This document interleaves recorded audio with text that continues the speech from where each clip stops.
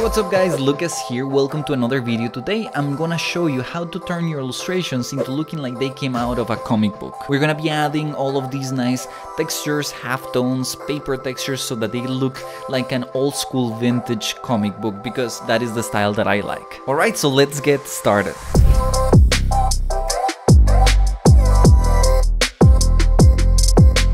Throughout the video I'm gonna be using my new pack of brushes, the LP Halftones. If you want to follow along with the same brushes, the link is down there in the description, but of course you are free to follow along with whatever brushes you have or textures that are similar to the ones that I'm gonna be using for this illustration. I like to use references for my work as much as I can because I feel that it gives my work a look of realism and that I also learn every single time that I use a reference. So for this one, I just looked into my iPhone and I looked into photos that I had, and I found this one right here of my girlfriend just sitting in front of a scooter. I thought it was cool, I thought it was fun, and I started just by copying this reference. Now, something that I think it is super important for your illustrations is to make them about something, especially if you're trying to make a comic book, because comic books are all about storytelling. I really don't like to have just a pretty picture that doesn't tell a story, or at least I try to do my illustrations with an idea behind them. So in this case, my girlfriend just sitting in front of a scooter wasn't enough for me to think about this as an illustration, so I needed an idea.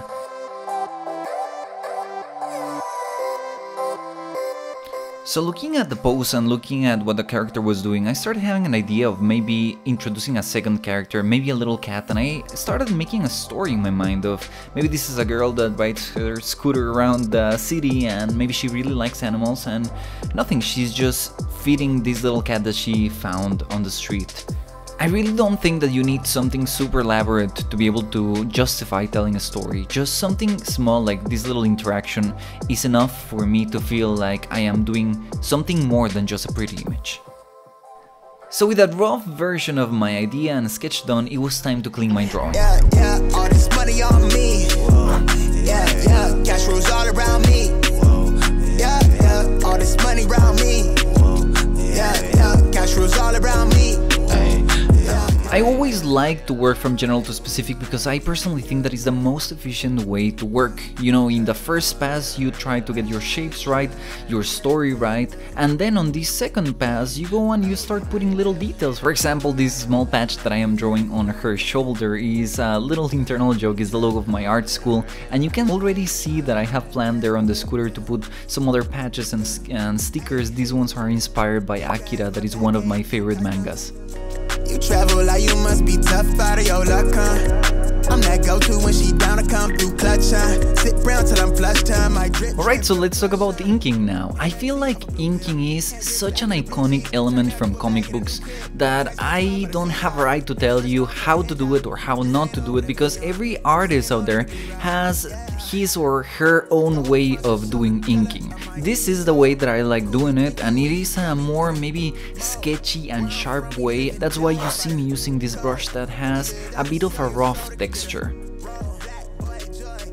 Something that I am always reminding myself to make a good inking is that people are not going to see my sketch, but people are going to see my inks. So what I like to do, or what I try to do throughout the whole process, is to lower the opacity of the sketch enough that I am relying only on the inking to be able to see my illustration. I think that one of the biggest mistakes that people do when inking is that they think that they should just like trace or clean their sketch, and what that does is that it kills all the life and all the expressiveness of their original sketch.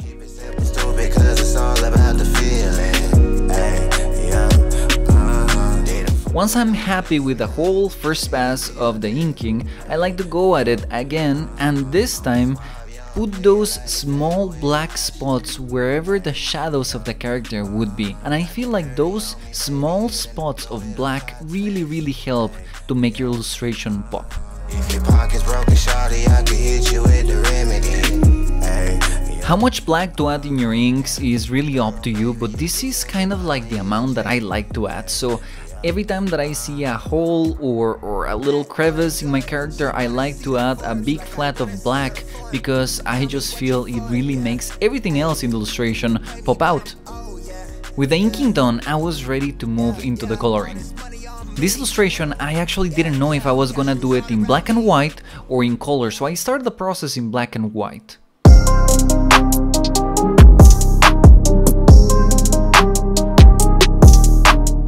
A lot of comics and mangas don't have shadows and still look fantastic, so you are free to include them or not, but for this illustration I really wanted to have some shadows in there, so I started planning them with a simple round brush, just going over it very roughly to plan the direction of the light. And to get that vintage old school comic book look, once the shape for the shadows was ready, I replaced them with this halftone texture.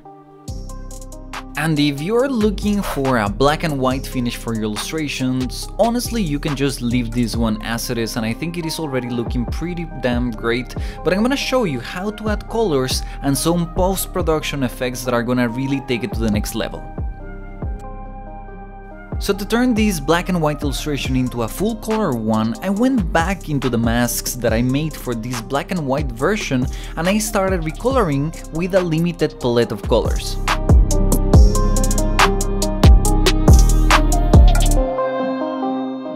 Alright, so here is where the magic happens. I'm gonna show you a couple of tricks for you to take your illustrations to the next level.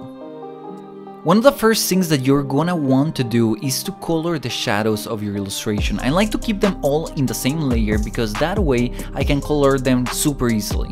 And a quick tip, if you're trying to figure out which color to use for your shadows, something that I personally like to do is to use the same color for the shadows as I have in my environment. Now this girl of course doesn't have an environment, but if for example she would be kneeling in a desert, I like to use warm tones for my shadows. If she would be in a field of grass, then I like to use green, and so on.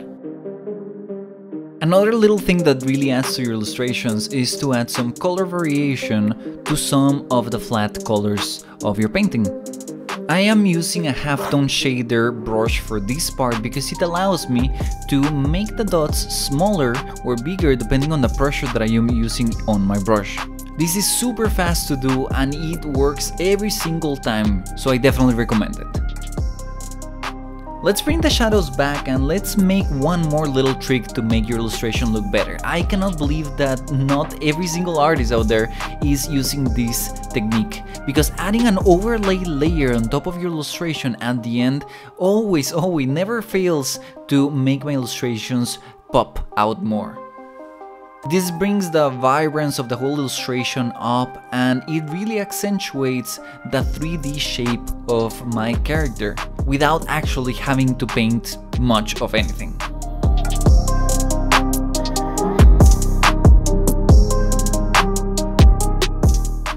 And now for the final tip, and this one is actually my favorite. I'm gonna import and apply some paper textures to my illustration.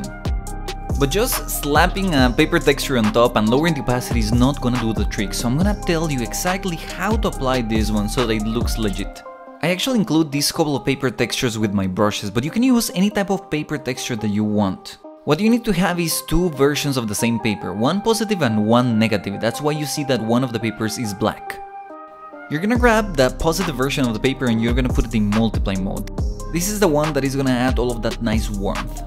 But the secret to this is to grab the negative version of the paper and put it in screen mode. This is the one that is gonna make all of that paper texture come through to your illustration and really make it look old school, vintage, and have that nice beautiful grain on everything, the inks, the colors, and the halftone textures. And with the last minute adjustment of a drop shadow on the floor, here is the final illustration.